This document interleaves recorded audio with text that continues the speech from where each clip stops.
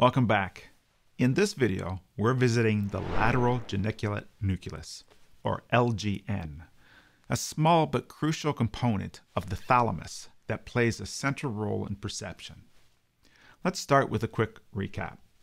Remember the retina, that light-sensitive layer at the back of your eye?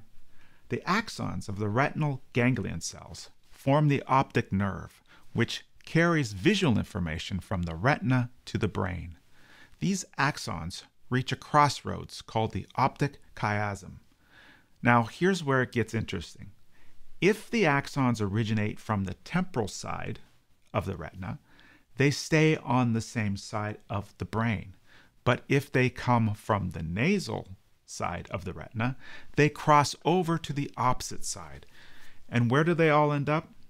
You guessed it, our friend the lateral geniculate nucleus. The LGN is nestled within the thalamus, deep in the brain. It's a part of the diencephalon, and it's lateral, meaning it's away from the midline. The label geniculate comes from the Latin word genu, meaning knee. It was named because it was thought to resemble a knee. If we could take a cross-section of your LGN, we'd see 6 distinct layers of cells. These layers are like the different channels on your TV, each one carrying a different type of visual information.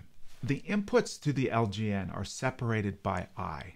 Each eye sends axons to both sides of the brain. For instance, the right eye sends axons from the right nasal retina to the left LGN, and the right temporal retina to the right LGN. The same applies to the left eye. When these axons reach the LGN, they project to different layers.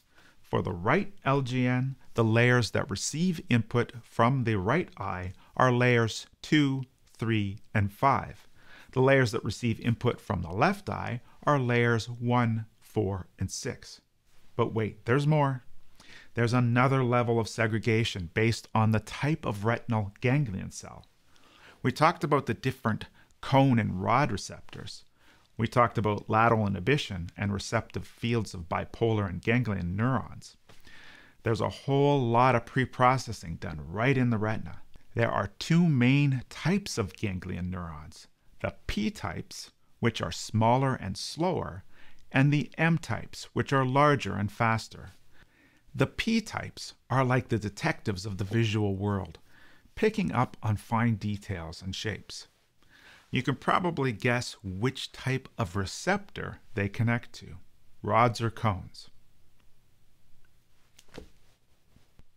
The M types, on the other hand, are more like the athletes, quickly detecting movement. These 2 types of cells project to different layers of the LGN. The P-type cells only project to the parvocellular layers of the LGN, while the M-types project to the magnocellular layers. The magnocellular layers are layers 1 and 2, and the parvocellular layers are layers 3, 4, 5, and 6. And just to keep things interesting, there's a 3rd type of retinal ganglion cell, the non-M, non-P cells. These little guys project to the coniocellular layers, which are the layers in between the numbered layers. Now let's talk about binocular vision. The LGN plays a crucial role in combining the visual information from both eyes. This is because the LGN receives inputs from both eyes and organizes and processes them together. This binocular processing allows us to perceive depth and see the world in 3 dimensions. But the LGN doesn't stop there.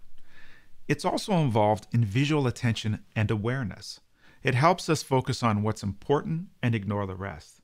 This is because the LGN can enhance the signals of important visual information and suppress the signals of less important information.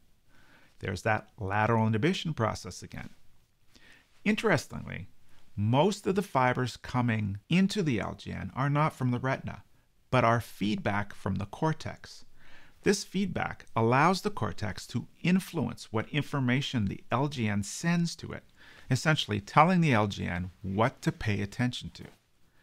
Understanding the LGN and its function has been key for us understanding and potentially treating visual disorders. For instance, damage to the LGN can lead to visual field defects, where parts of the visual field are lost. This is because the LGN is a relay station for visual information, so if it's damaged, the information can't get through. Lastly, there is ongoing research into the role of the LGN in conditions like dyslexia.